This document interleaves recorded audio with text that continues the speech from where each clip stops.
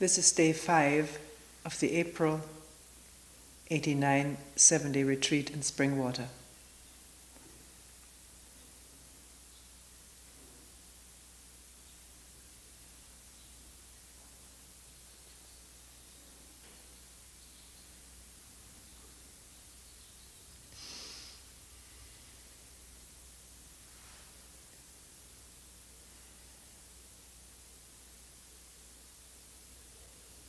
Some people report that in sitting quietly, there's a great deal of boredom.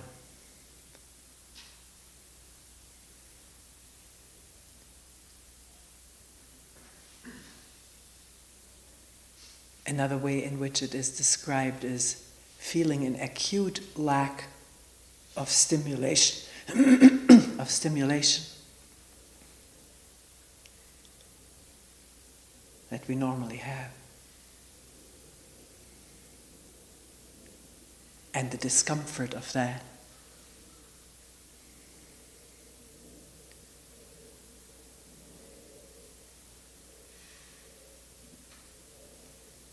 One person said, I see the floor in front of me or the grass. But so what?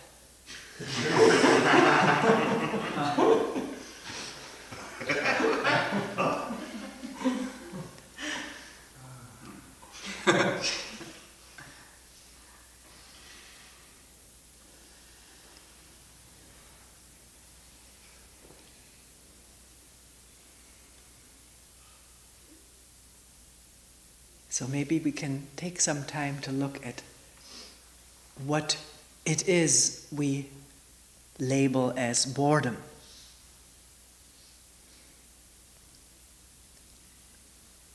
And whether just labeling it as that, as one feels a certain state of being,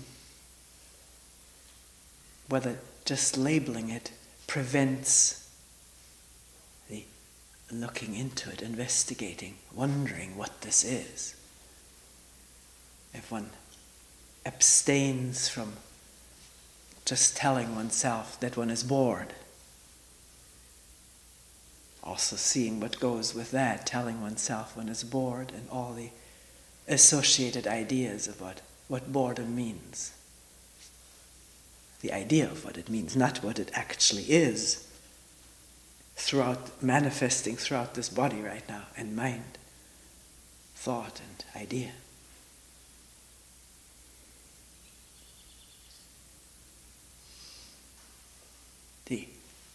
The comment that one feels a lack of stimulation is a cue, isn't it? We are under almost constant stimulation in our daily life.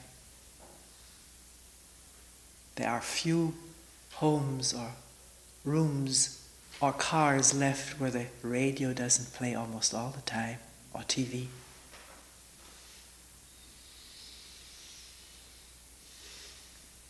In our grandchildren's bedroom, the radio is on all the time. The idea being that this helps you to go to sleep. And of course, if the radio was not on one night, there would be a lack. Something missing in the whole condition of going to sleep.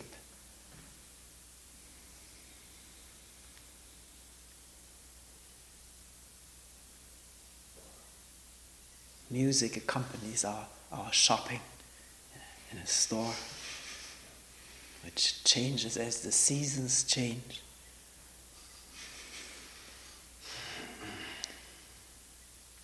A lot of young people do their homework with the TV or the radio on.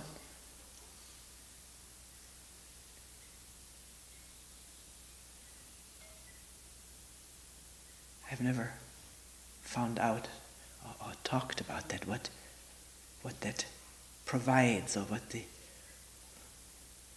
helpfulness of it is, or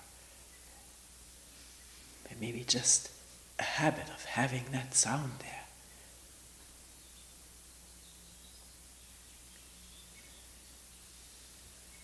We talk almost all day long to each other, and of course we talk silently to ourselves, which continues during retreat. But there is the human voice almost everywhere, unless one happens to have a solitary job. Talking, laughter, shouting. Of course, the whole thing of traffic, many people spending at least 2 hours a day in cars in the midst of traffic and the sound of the motor, other motors honking, tires screeching.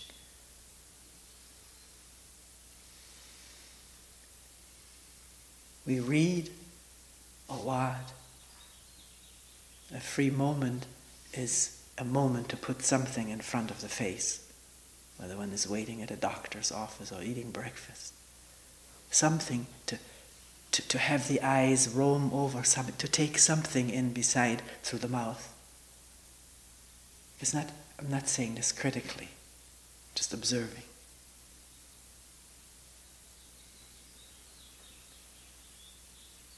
Maybe the only time one has to read during breakfast or lunch or whatever. And of course, while we're eating, it's the time to have conversations with each other if we eat together. So there's not only constant stimulation, but double stimulation, two, 3 tracks running, maybe 4 than that, more than that, of input to the senses, to the nervous system. The whole pores of the body are being poured over with stimulation all day long. Work situation, entertainment.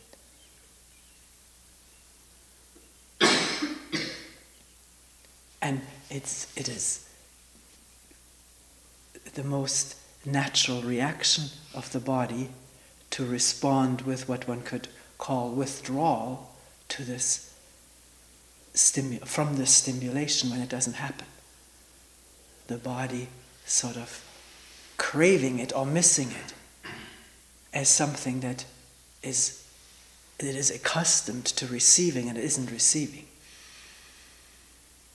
So as that is experienced in whatever manifestations, physically, mentally, can one feel it as it manifests? Not worry about it. Not think it's wrong or try to distract oneself from it through fantasy to provide some stimulation. But really wonder what withdrawal feels like. We hear a lot about people going through withdrawal who've had addictions, and then we usually think of drugs or alcohol, cigarettes. But we're all addicted to this constant stimulation from the outside and from our own thoughts. The feelings that thoughts bring to the body. And when thoughts may quiet down a craving or withdrawal from the good feelings. So can one be with this new condition? Wonder about it, feel it, not as something alien, wrong, or bad, but as what is it?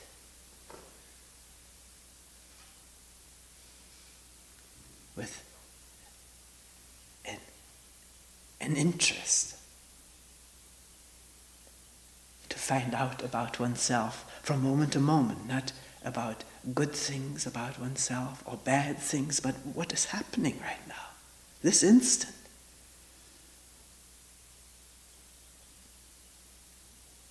And maybe in asking such a question, the mind, the thought says, I'm bored, it's boring.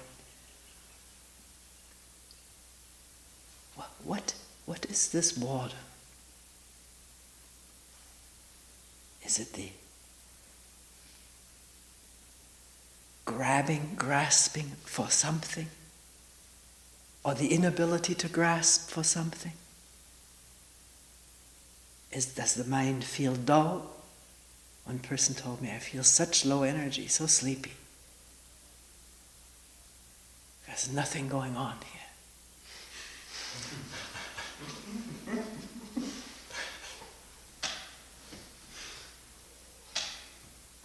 What is sleepiness?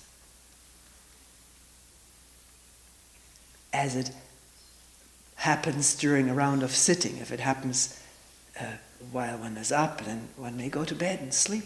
One may be tired, been up or not slept during the night, or worked hard for months, and now there seems to be sort of a backlog of need for sleep, then to sleep.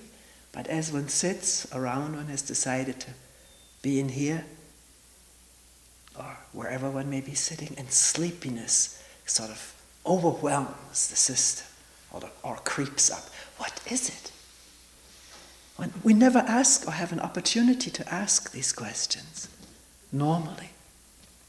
We just go with it or fight it, think about it, call it by a name, and then react to the idea of it. A little bit of feeling. But here's the opportunity to really find out what sleepiness is. Not philosophically, but how does it manifest? The thought of a more comfortable position in this horizontal, it may feel like a magnet pulling one into the bedroom. To lie down, visualizing one's pillow, the sleeping bag, zipping it up and forgetting all about everything.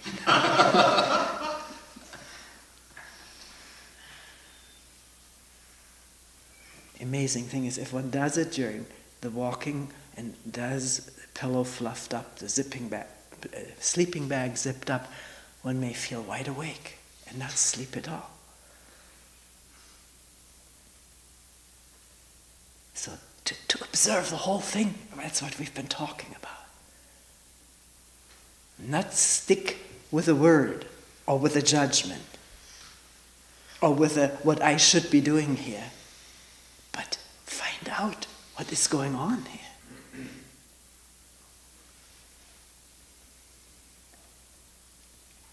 A lot of ideas connected with sleepiness that I haven't had enough sleep, or I shouldn't be so sleepy. Or maybe one discovers some kind of an escape in this feeling sleepy, or there's something one does not want to get in touch with. Something somewhere threatening or annoying or irritating, and not wanting to look at it, which may also unravel as one sits with boredom, wondering what it is if one doesn't call it boredom. Very often there's a fear hiding underneath this idea of boredom. Or the idea I am incapable of doing anything. Others are, but I'm not.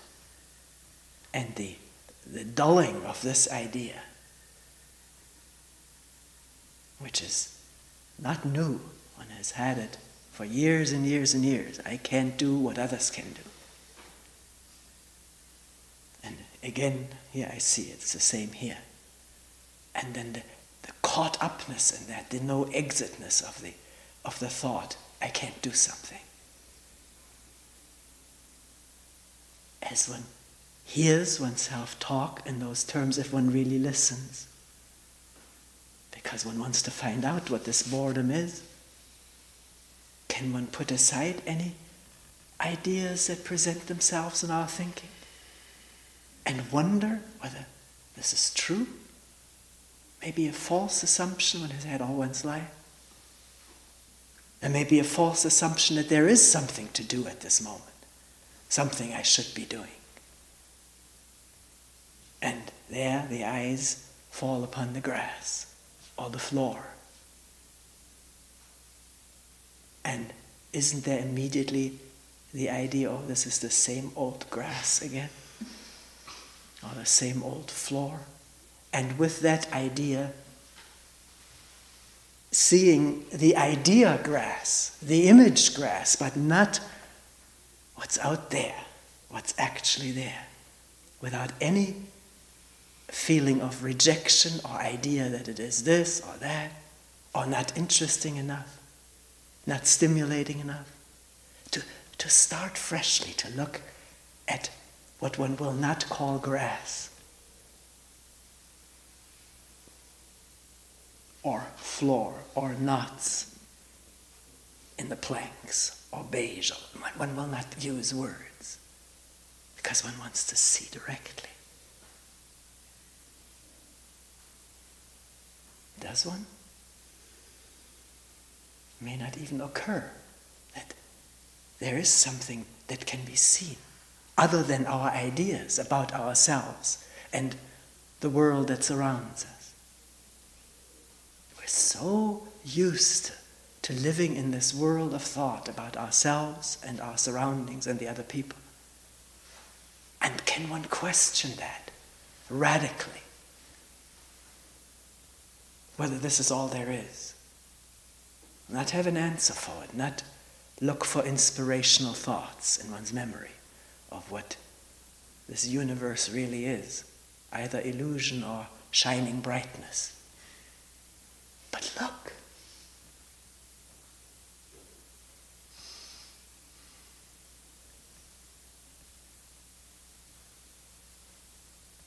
Isn't grass out there? What is it? Isn't a wooden floor? What is it? And this organism here, this physical body sitting here, what is that?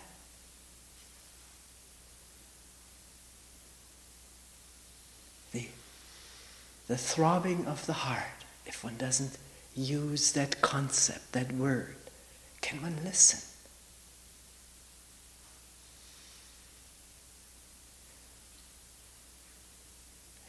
Movement of the body rhythmically with breathing. It's not just where one thought, breath comes in and goes out. If one listens attentively, freshly, the breath may be felt to be everywhere, not as an idea, but actually.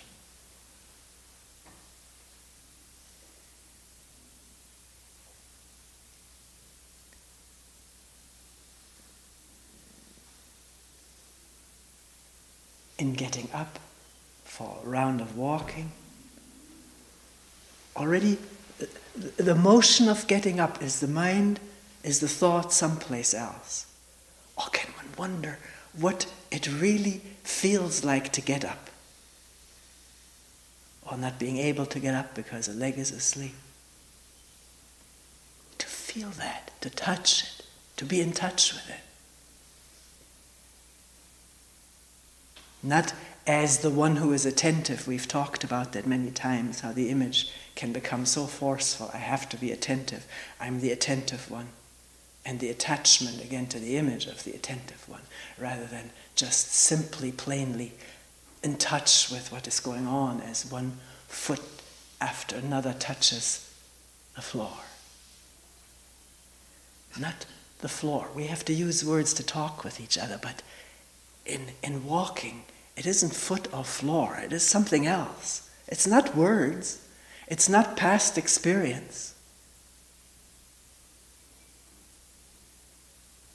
Can the mind be so there, so still, not ahead, not lagging behind in memory, but out of stillness, watching, listening, feeling, touching.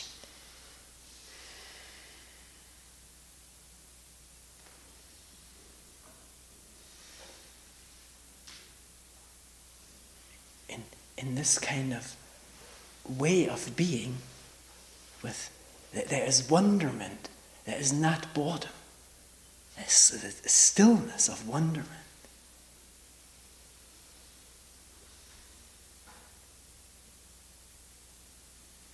Why is it so difficult to be with a simple moment of walking, sitting, eating, in all bareness, simplicity, without anything made out of it, not make anything out of oneself in doing it, but just the holding of the bowl, the spoon, the taste, the fragrance, the juiciness of it, an orange bit on between the teeth and the juice pouring into the mouth.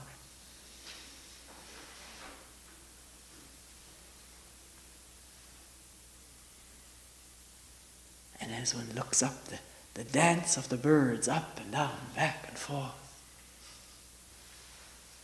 The music of birds. Spoons scraping or sounding on the bowl.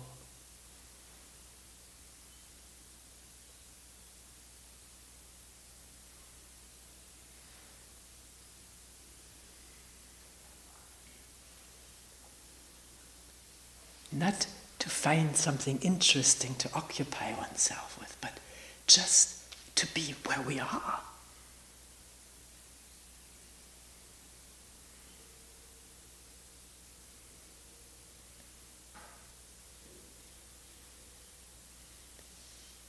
People say this, I want to be in the here and now, I want to find peace.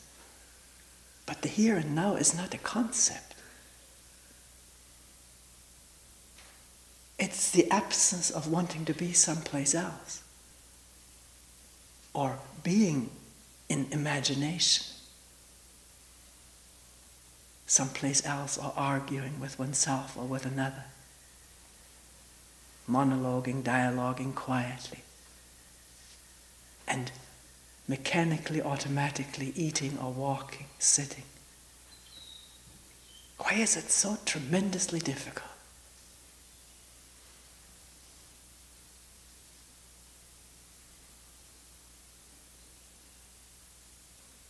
And then, as this one person said, when there actually was a moment, when there was just the apple and no word there,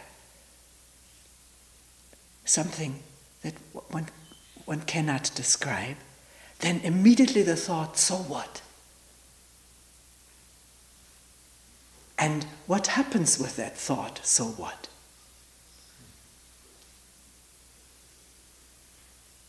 No more apple.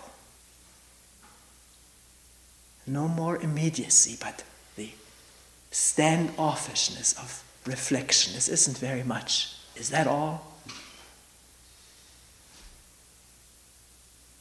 Is that what I came here for? And on and on. And immediately these thought trains accompanied by physical orchestration. Depletion, draining of energy, or feeling depressed, sagging, or if the thought came, not so what, but wow, now I've got it. This is it. I've discovered it.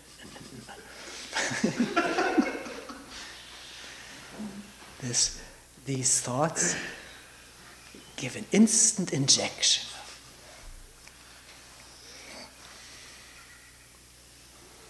Body is full of chemicals.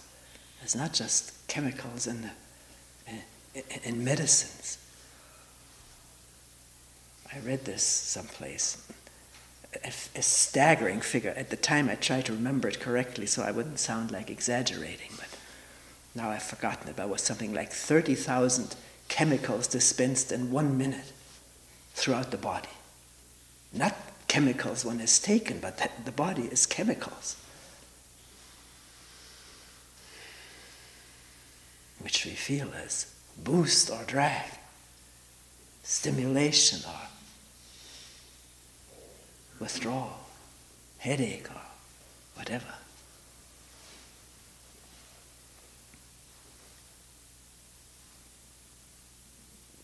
So, can one see the whole thing?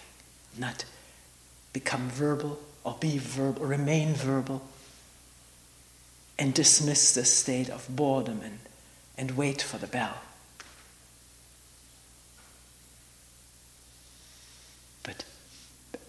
at the instant of becoming aware of all of that, start to wonder what is really going on.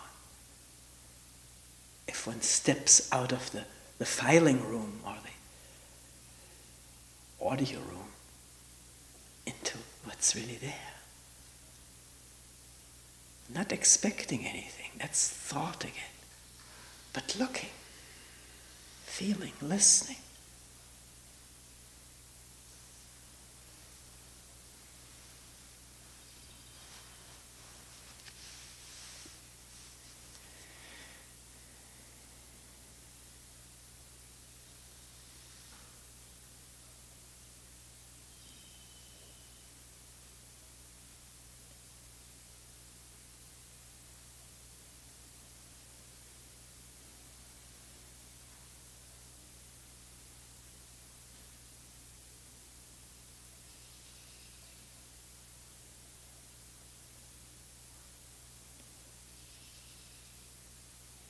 One person asked, you talk so much about self-image, the self, the me.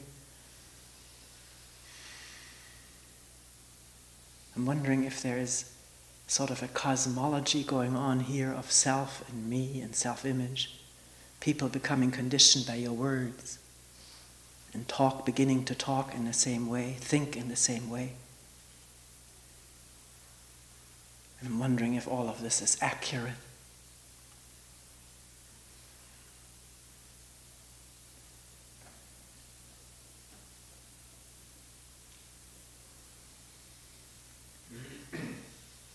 It is true, there are certain words that are used over and over again, although it feels like a moment of grace when a new word occurs. Because there's a tremendous getting used to words, a tremendous danger of not looking anymore, but beginning to think facilely within the framework of words. And so quickly believing that understanding the words clearly means clear understanding of what the words are pointing to, namely how one functions directly from moment to moment.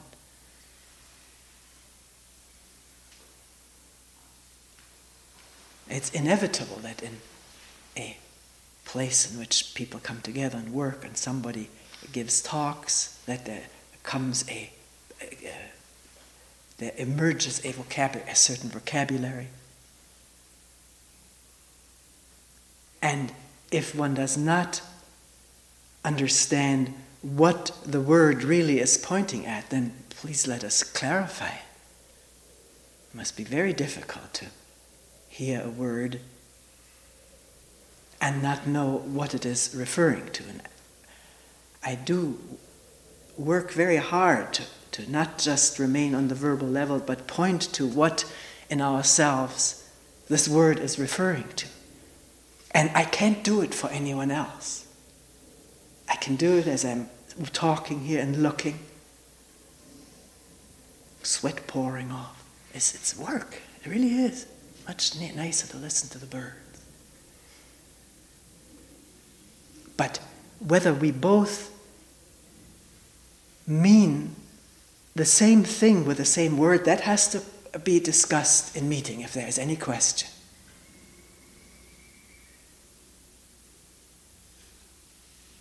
Because words are just words, very arbitrary. And a word itself never is the truth. Truth is not a word.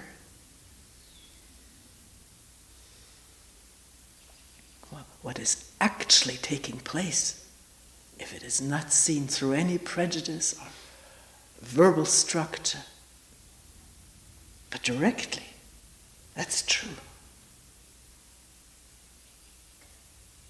And then to put it into words is just an expression of something that cannot be completely expressed, because words are limited, thoughts are limited.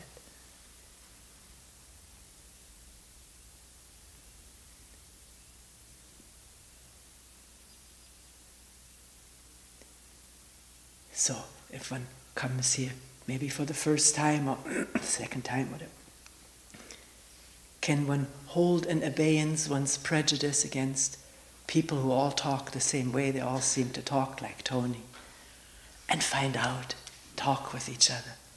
Because not during retreat, one has to wait till after. And say, what do you mean by that? When you say that, so to probe whether we can understand each other on a level other than verbal. But as long as we talk, we must at least use the same words with the same meaning, pointing to the same thing. And maybe one has never used words other than verbally, and therefore disagrees with a verbal system because one has one's own verbal system. And we can argue all day and all night whose words are better, whose verbal system is superior, but we won't get any place because it's not anchored down in something that is directly observable, if one will observe without prejudice, without holding on to any kind of system.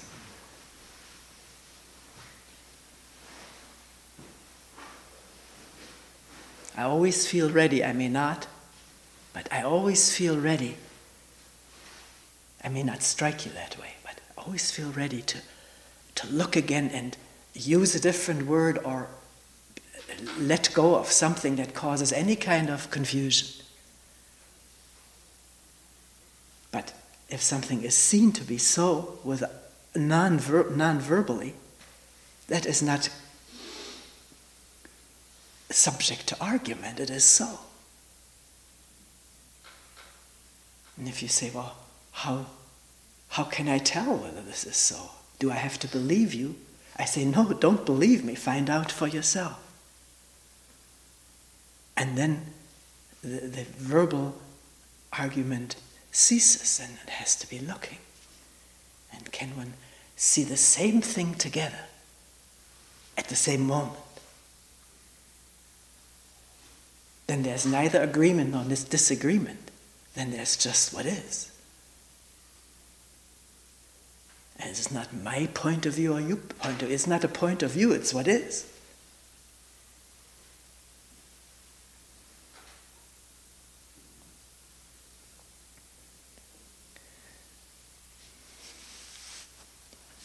Here and there the question comes up, what really do you mean by self-image?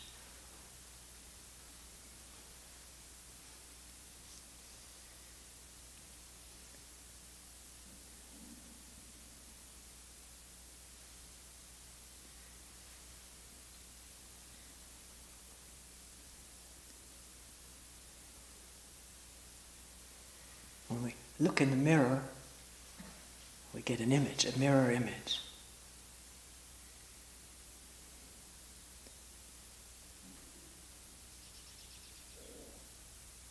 We have looked into the mirror many times. Have we ever looked without like or dislike at what the mirror reflects? Because if there is like or dislike, we don't see precisely what the mirror reflects. I think the nose is too long, or the hair is too short, or neck too wrinkly, eyes not big enough. Or there's an ideal image we have of how we should look.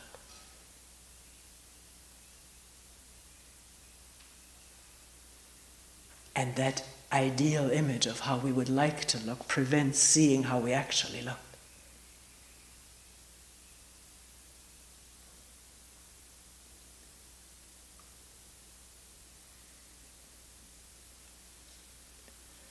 Or we may love what we see. This is the often quoted content of the legend of Narcissus in love with a picture he saw in that river when he bent over, or pool. In the river he couldn't have seen it, would have been too wavy. too bubbly. But a quiet pool and the reflection of his image, and loving that image and drowning, trying to kiss it.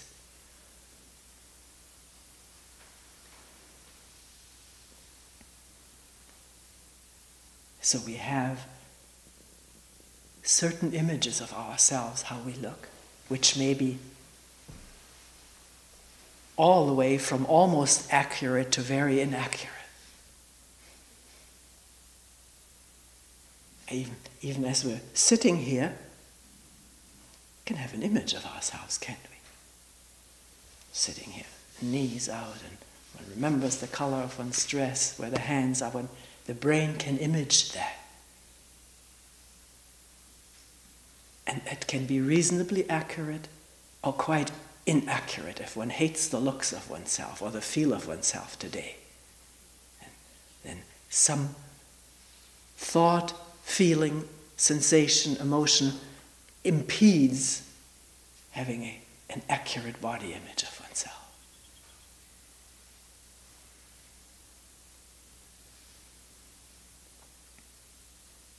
In addition to the images of how we look or how we would like to look, we have ideas about what skills we have or don't have. What comes to mind right now was personally growing up, being told, or for whatever reason having developed the image that I have no technical ability, mechanical ability, and therefore not even looking at something that doesn't function, but calling somebody to help. I have no ability, I can't do that. Only fairly recently occupied with this whole thing of image and realizing how strong this image is. I have no mechanical ability. Putting it aside at a time when nobody came, who I called, there was nobody, with a typewriter, and looking and finding out I can see something. Wonder of wonders. These people who repair things, they must be looking. And if one looks and doesn't have this immediate idea, I can't see anything, then one, in turning things back and forth and so forth, can discover something and maybe see something that doesn't work right with a ribbon or whatever. As simple things. I have to start with very simple things. But discovering at the same time how one also clings to this image. One is that, and one clings to all images, like having collections of things. Stamp collections, some of them may not be as valuable as others, but we like them all because it's our collection.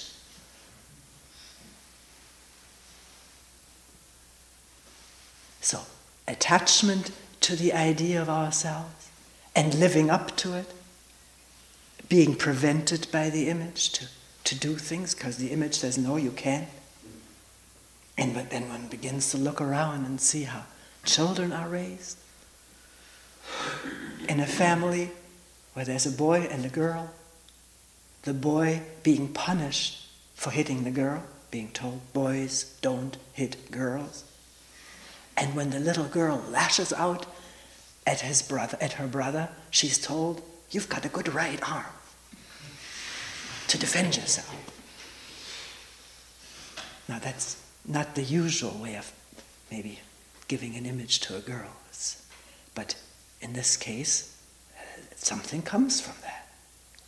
Girl is having a certain idea about herself, so is the boy, of what he should be doing and what is hurtful, being punished, losing the love of his mother. Once in walking around the reservoir there in Rochester, I could hear the little boy just screaming, top of his lungs, a very desperate cry. And coming around the corner there was a huge dog had walked up to the road, and the father, as I came around, was just picking him up, so the dog wasn't touching him anymore, but the boy just screamed. And the father kept talking a blue streak at him, that boys don't cry.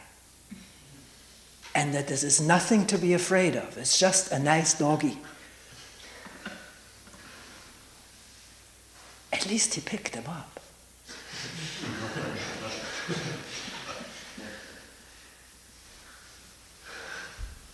But what a confusion of reality. The little boy, the dog was bigger than the boy. A very natural reaction to be afraid of.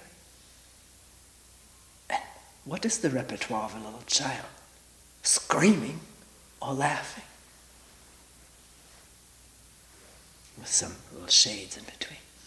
But so much happened at that moment. Confusing the feelings, what one should feel, not what one was feeling. That was wrong. And then what one has to feel as a boy.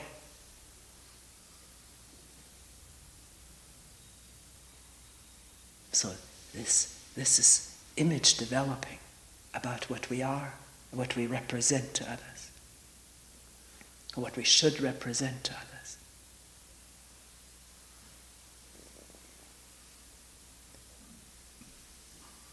Everyone can look. There's examples galore in our life if one begins to look and not just reject the idea that one has a self-image.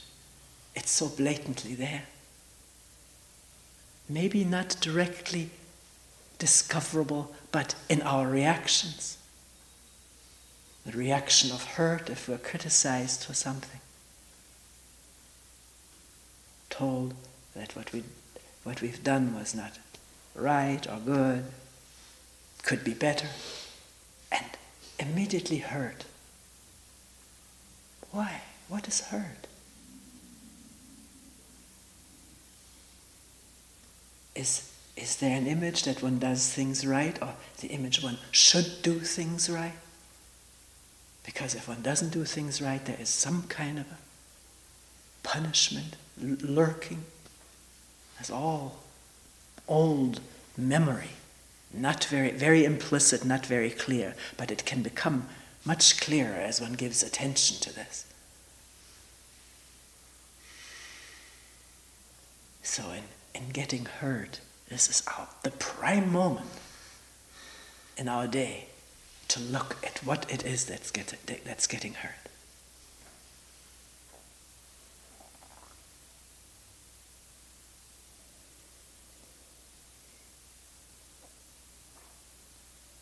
Or what it is that one defends, because one may immediately say, well, it's your fault, or something like that, or you're off the wall. Defending what? We take it so much for granted that we don't even question it unless we begin to question it. What gets hurt? What are we defending? What are we protecting? Because in criticizing something we've done, we're not being slapped or beaten. We're not physically threatened. So what is threatened? What feels threatened or hurt?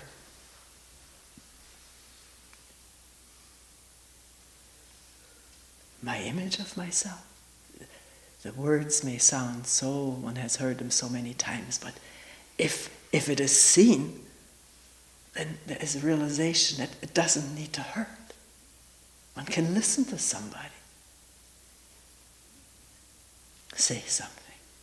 And if image doesn't come into play, there's no defense of my image or protection of it. There's no image to get hurt. I'm not identified with my action. It's just something I do. Then one can hear, is the person reasonable? Does the person have something to say that I could look at? Or is the person off the wall? Irritated and needing to have an outlet for one's own irritation by criticizing or attacking someone else, because this is what we do.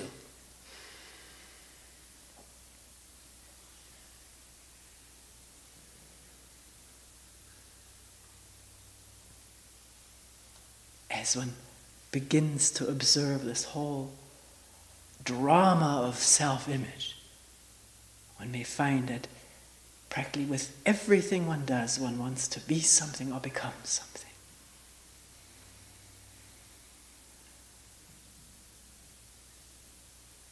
Because thought reflects back, like instant playback, on what we've just done. There's some mechanism in the brain that constantly is sort of feeding back on itself, trying to find out what am I doing, what am I about, how am I doing.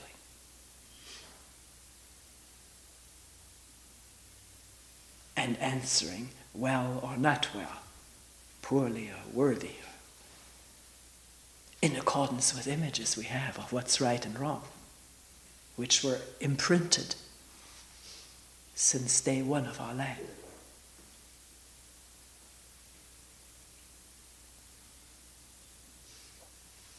So can one become aware of this tremendously habitual urge to be something or to become something?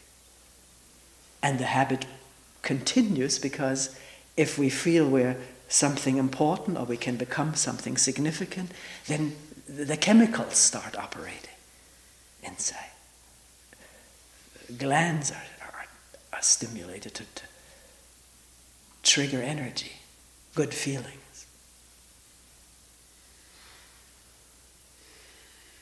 Or if we feel we're afraid we're making a fool of ourselves, or people are laughing at us, not taking us seriously, then a tremendous hurt. And also a physical accompaniment to that hurt.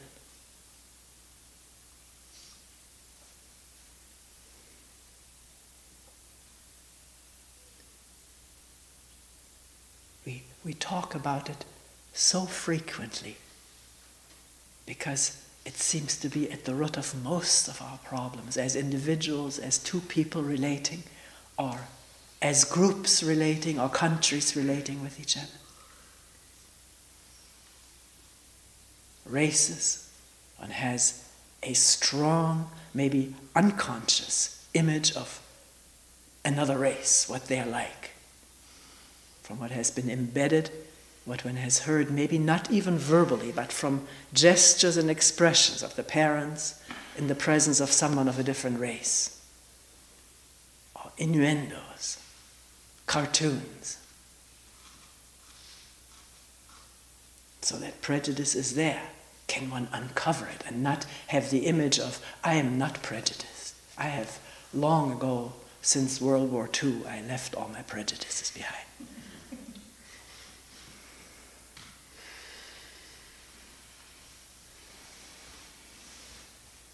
That requires real sensitivity and interest and subtlety of awareness. The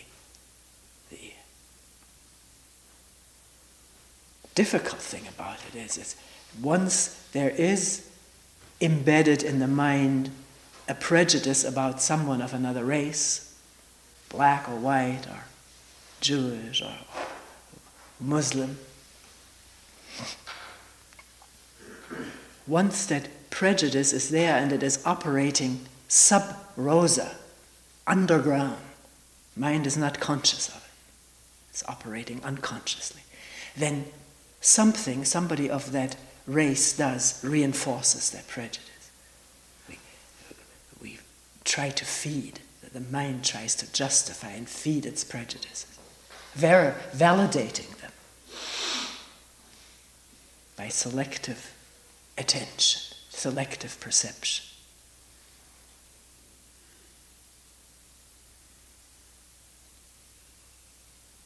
Can that be uncovered?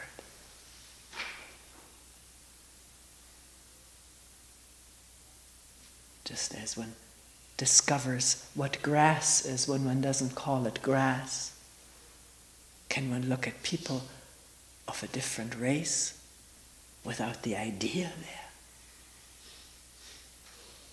The picture in the mind, what one has seen on television that these people do, have done for hundreds of years, and beware of this validating mechanism to validate our prejudice, because we're attached to everything. It's all me. My prejudices is also me. We're identified with everything we think, which is evidenced when it is being questioned or attacked, that one feels personally threatened, or made unsure, or shaky, scared.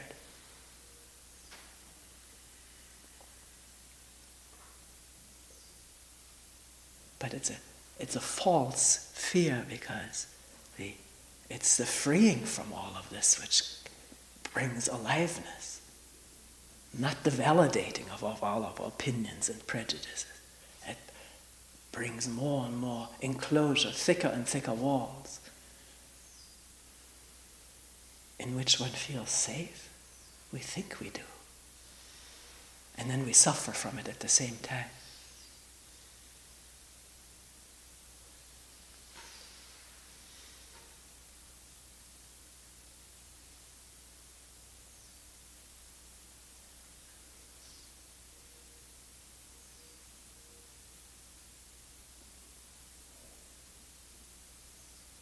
Someone said, "You never said yesterday whether, if I have no image, I would become a doormat. You never answered that."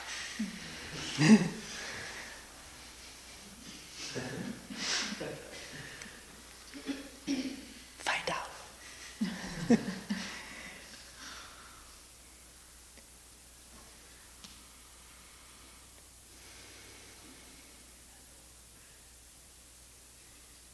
It's an incredible release to be released from the power of an image one has been holding on to.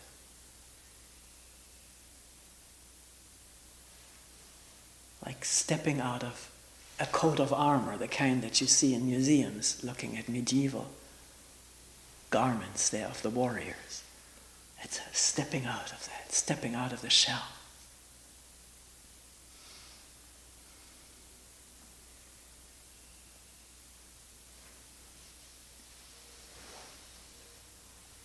Not having to defend who one is, but finding out who one is from moment to moment. Not through one's cherished associations and affiliations and identifications with this and that, but vulnerably open this moment.